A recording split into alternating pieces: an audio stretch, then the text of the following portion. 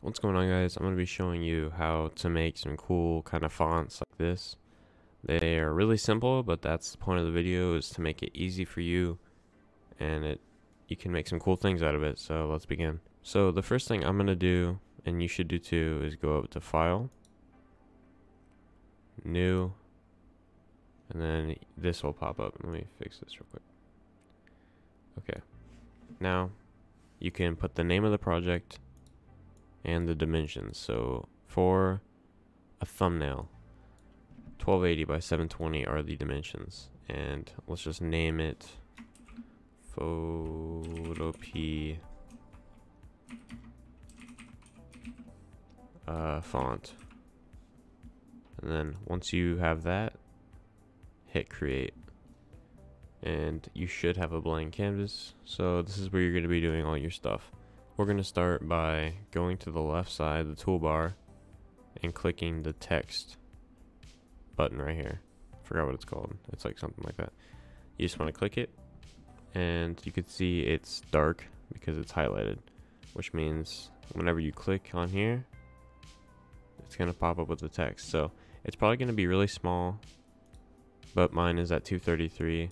So if you want to change the size, you go to the drop arrow, and you can use this little scroll thing, which makes it easier to just eye it. Or if you have a specific size, you can type it in here, of course, like 105. So for the sake of this tutorial, let's type 120.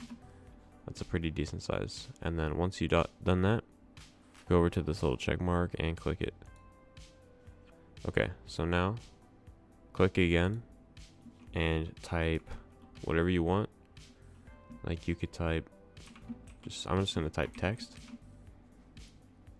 and it should look like this. So now what you want to do is you want to double click somewhere in the text to highlight it, and you want to go up to this drop arrow right here. This is where you can change the font, and there's a ton of fonts. So just find one that suits you, and I'm gonna find one I like, and then I'll be back. Okay, so I'm just gonna go with Commando right here. And once you find the font you want, you just want to click it, and it should apply to the font that you had highlighted, or the text, I should say. Okay, now once you do that, go up here and click that check mark again, and there you go, it saved your changes. And say you want to move the text around, I should have said that earlier. You want to go to this little move tool right here at the top left, click that, and whatever layer is selected over here, it will move. So it's laggy, but I don't know why. But yeah, that's all you got to do. So now let's get into the fun part. You go over here, double click the layer that you want to change, which will be the font or the text, is what I mean. I keep saying that, whatever. Double click on it, and this menu will pop up. I don't know what is going on, but my computer is not bad. I don't know why it's doing that. I think it's just Photopea. Okay, what we're going to do first, we're going to go over to Gradient Overlay. We're going to click the box, check it, and then the color should be black and white. So I'm going to change that back because I messed with it. So it should look like this. Looks really bad, but we're going to fix it. Alright, so we're going to go over here to the gradient box, and we're going to click that. It's going to pop up this little box with the color. So as you can see right here, the bottom is black, so this is the bottom and this is the top.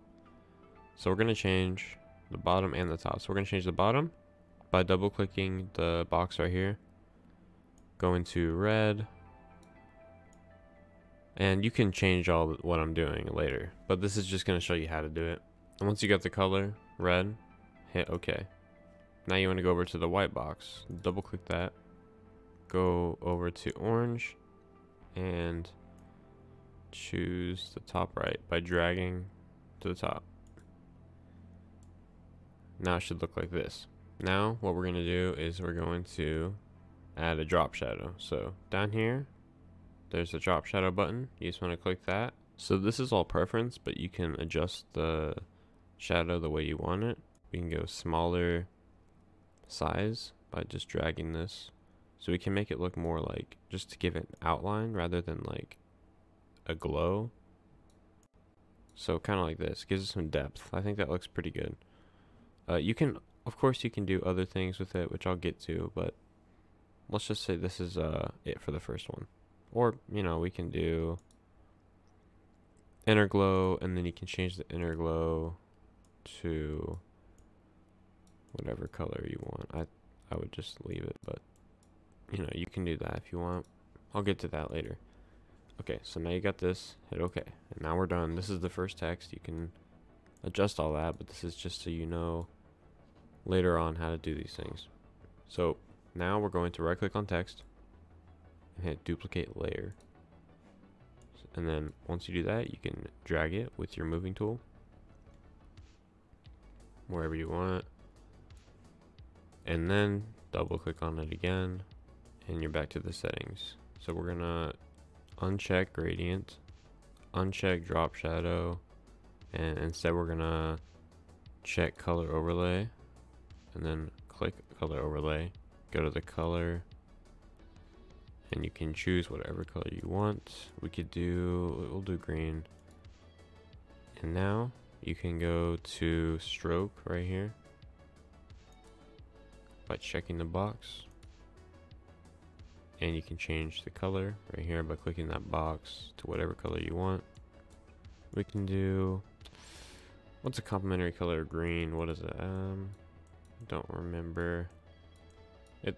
Oh wait, isn't it red? It's red, I'm pretty sure, but it doesn't look that good. Oh well, we'll do it. And you can change the size of it, so you can give it some, like, I don't know why you would do that, but you can do that. Maybe really thick, like bubble letters, or you can go really thin to where you can barely see it. But I'm going to change this to black, or yeah, black. And then I'm going to change the size up.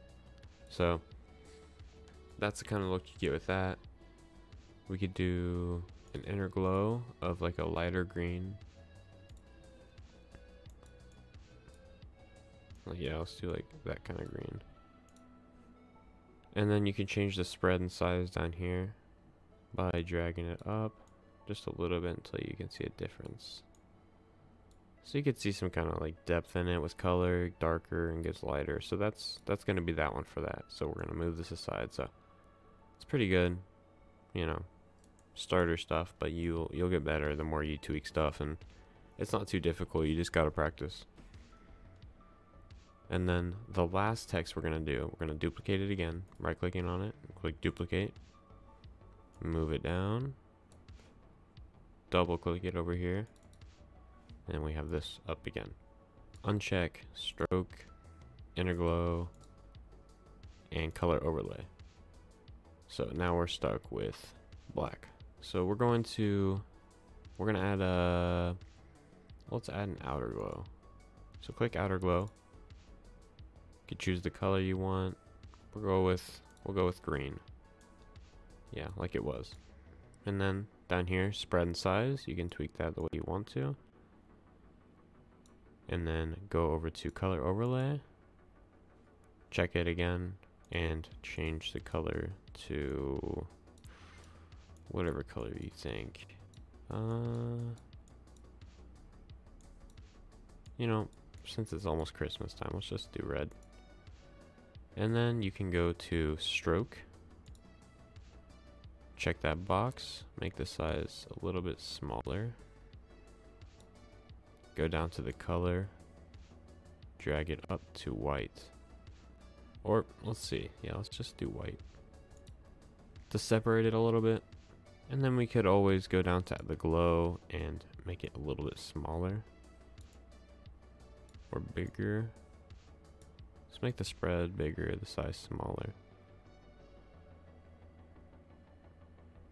There you go.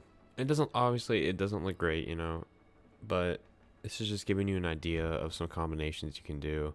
Those are the primary ones I use. I don't really mess with satin, bevel, and emboss. I don't really mess with those, but if you guys want me to do a tutorial going over those, I can show you what they do and like maybe try to make something good out of them, but I haven't really messed with them too much, so you're gonna have to let me know.